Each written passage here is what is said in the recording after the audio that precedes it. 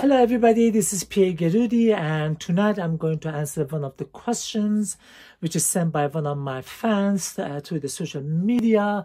And the questions behind me is physical showroom gone forever.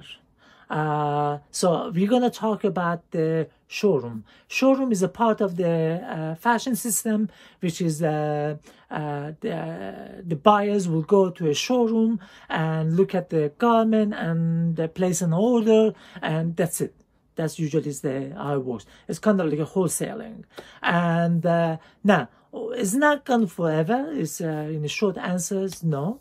Maybe for time being till everything go back to normal, which is gonna take a while. Maybe next year you will see some fashion show. So we have to wait and see.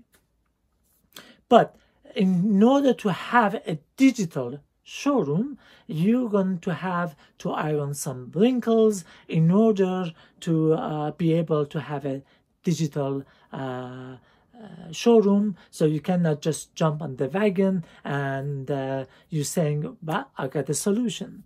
That's not the case. On the digital showroom, there's a few problems. As I said, the wrinkles have to be ironed.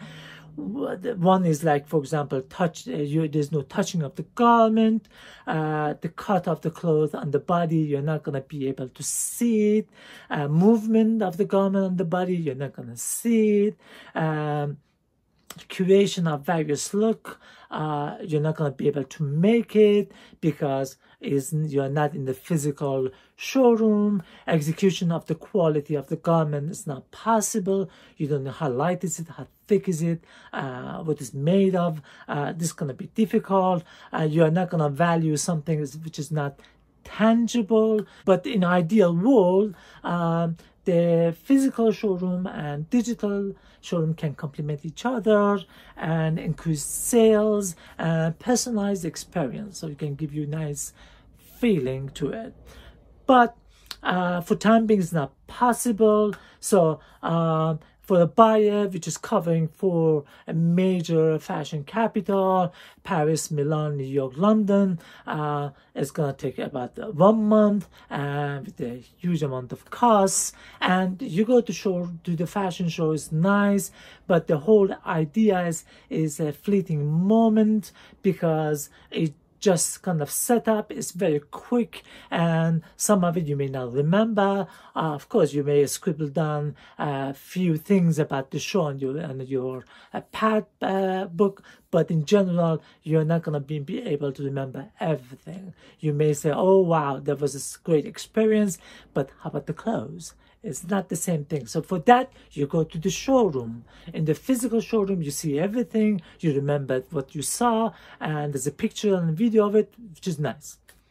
But I think the best way for time being to find a solution is that you create the company, you designer or a group of companies create a platform, a video lookbook, which is digital.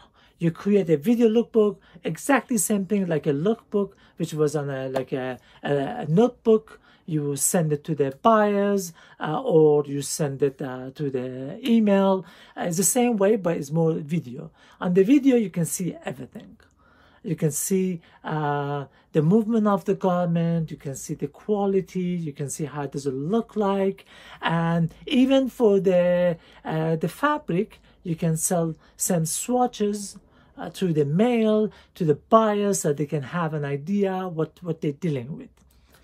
So that way, it could be only one model, so it doesn't have it. It doesn't need to have a music. You just show a lookbook and to the video, and also you can add to that video by a stylist putting together some look. In terms of that, this is the stylist's idea, what looks good. So it can give a better idea to the buyers that how the things can be put together as a lookbook, as a garment, so you can place order and buy it. The other way, you can also send some samples of lookbook to the buyers, and the buyers will return it back naturally. It's the same way you do it with, let's say, you do on the internet. You buy something and they send it to you, 2 sizes, and you pick up, or even 3 sizes, you pick up one and you return the others. You buy the one garment and the rest will be returned. So you can do the same way as a showroom. And idea is that the LVMH, which has 75 brands, and Kering and Richmond, the 3 luxury groups, they can create the platform that way. So in order for the buyers to buy, if the buyers cannot travel, so they can buy it through the digital, and the brand is known, is not a new customers. You cannot place order, they already bought the stuff, so they know what's working, what's not working. So that way they can do it, and also they can pay digitally if they want to, or they can pay it in 3 months, whatever the arrangement there is. Voila.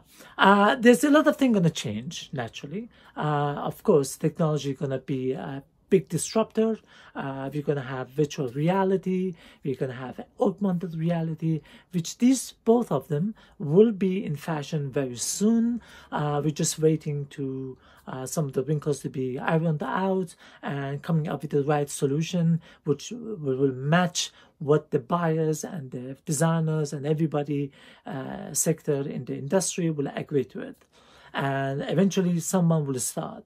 And there is already digital showrooms right now, but still is not performing ideally for the buyers, but it does exist already.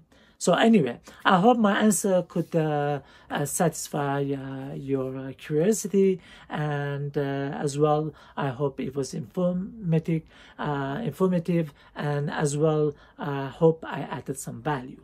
Anyway, please, if you like it,